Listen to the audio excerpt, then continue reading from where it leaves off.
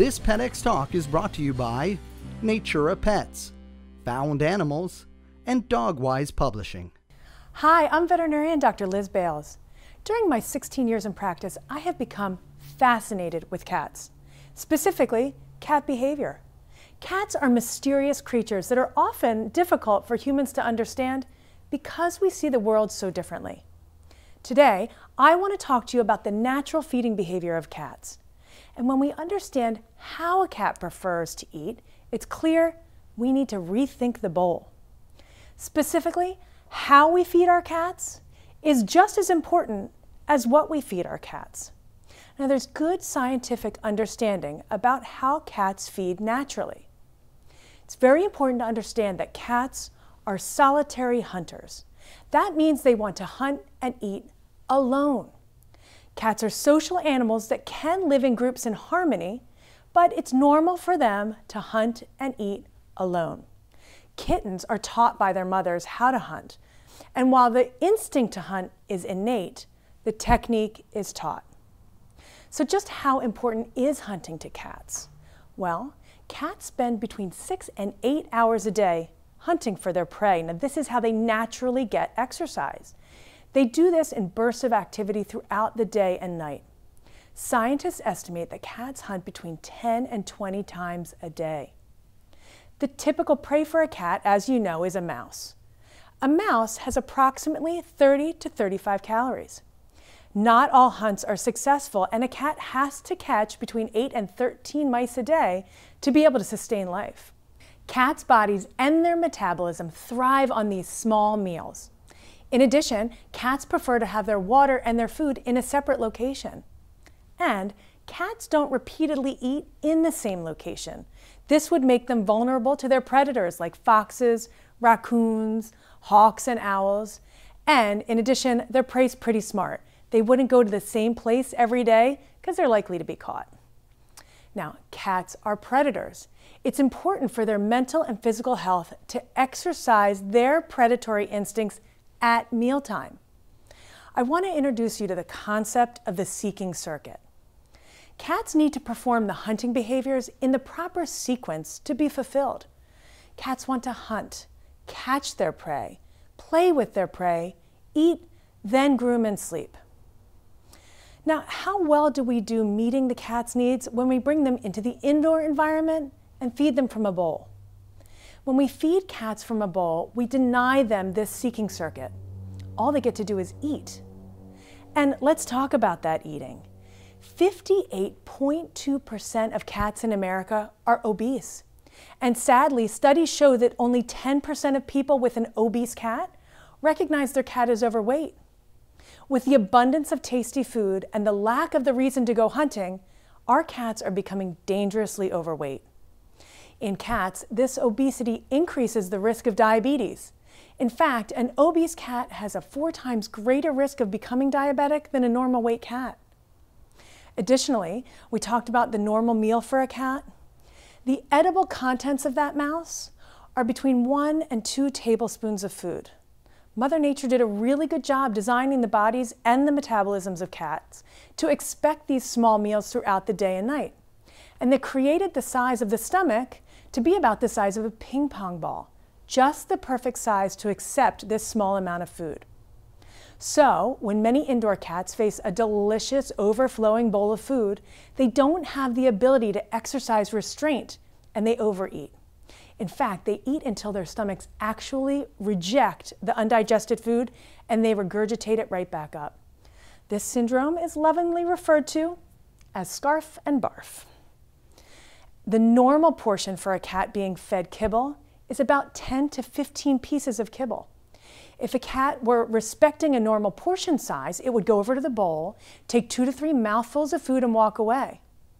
But how do humans interpret that behavior? To us, walking away from a bowl after 2 mouthfuls is a sign that our cat is finicky and does not like that food, so we head right out to the store and find a food that our cat finds much tastier and will eat a big amount in one sitting. What just happened here? We are contributing to our own cat's obesity. Our cats' bodies are dangerously overfed and their souls are being starved. I mentioned that mealtime for a cat is not just about obtaining calories. Mealtime is the essential time for a cat to interact with its meal and express its predatory instincts. Now, what happens when it can't do that? Some cats will tolerate the denial of their instincts reasonably well, but many don't. Some cats just give up and they withdraw and sleep all the time. Your cat may actually become lazy because it doesn't have the physical and mental stimulation of hunting for its food. Worse yet, cats can redirect this inwardly into negative behaviors like becoming aggressive or destructive. And for some cats, this stress is directed inwards and can result in a painful condition called feline interstitial cystitis. Environmental stress may actually be the cause of your cat's urinary problems. Less dangerous for your cats, but pretty darn inconvenient for you, is night waking. Cats hunt both during the day and the night in search of their meals. It's perfectly normal for your cat to want to hunt and eat in the wee hours of the night. But since there's no prey to hunt, they're hunting you. So when we understand the natural feeding behaviors of cats, it's clear that the bowl is not meeting their needs. We cat lovers have talked so much about what we feed our cats: dry food, wet food, raw. But we're missing the critical piece of this conversation. How you feed your cat is just as important as what you feed your cat. It's time to focus on how we meet the needs of our cat's predatory nature in the indoor environment. I hope you've learned something today about the natural feeding behaviors of cats and how we can fulfill them for our cats in the indoor environment.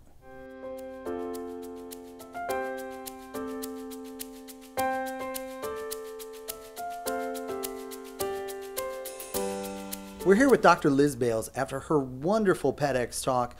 Dr. Liz, I want to ask you about the seeking circuit and what can we do to encourage that for cats? This is a great question. The seeking circuit is a beautifully well-designed system that happens within the cat, and the behaviors need to happen in that order: hunt, catch, play, eat, groom, sleep. And they go through the circuit, just like around a circle. So when we feed cats from a bowl, the only thing that we're giving them is eat. They're not getting any of those other behaviors.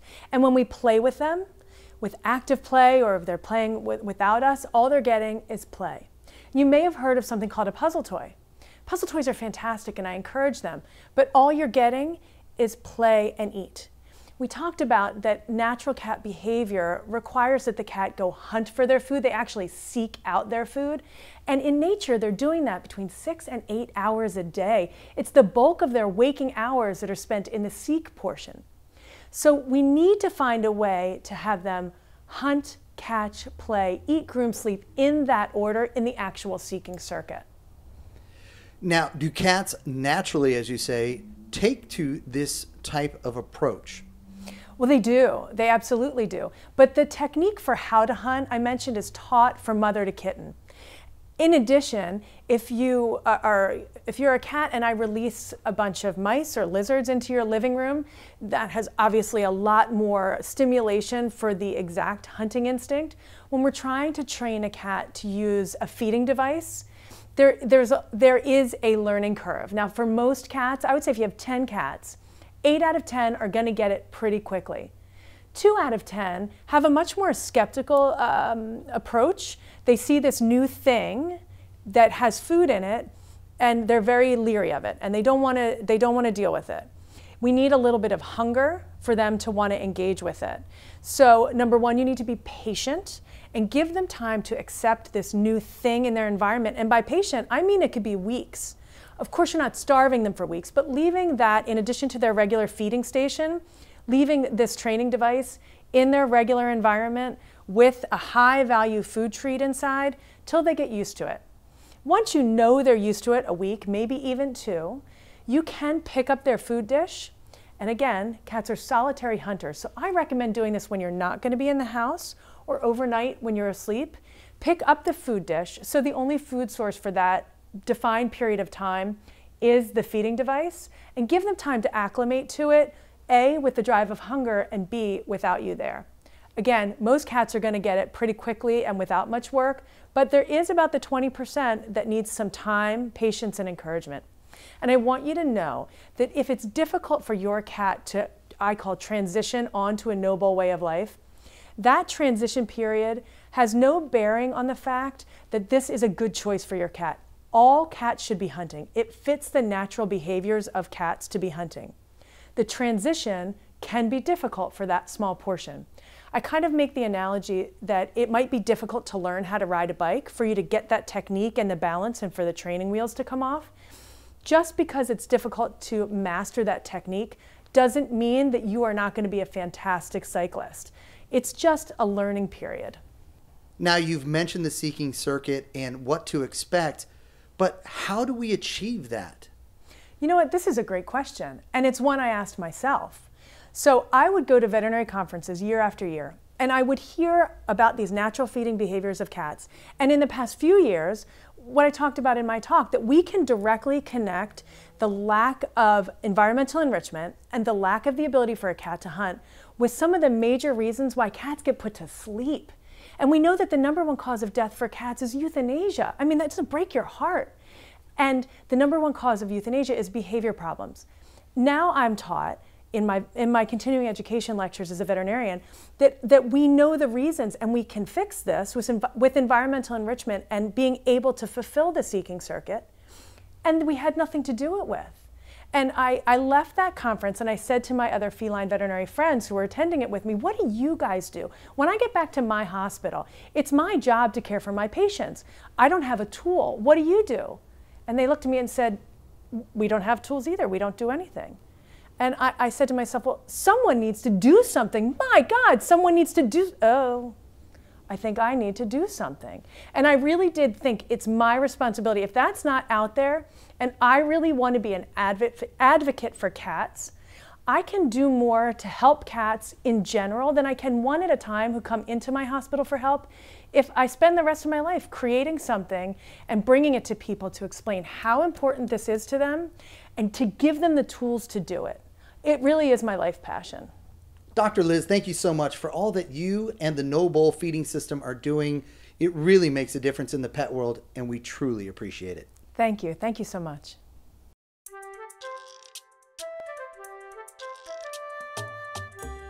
Funding for PetX Talks is provided by Natura Pets. Natura Pets can help you optimize your pet's health with premium organic supplements from the Amazon and Andes Mountains. Visit naturapets.com. Dogwise Publishing. All things dog. For all of your expert dog book needs, visit dogwise.com. Found Animals. Working towards big ideas that advance the safety and happiness of animals in our homes, our shelters, and everywhere in between. Visit foundanimals.org. This has been a Pet World Media Group production.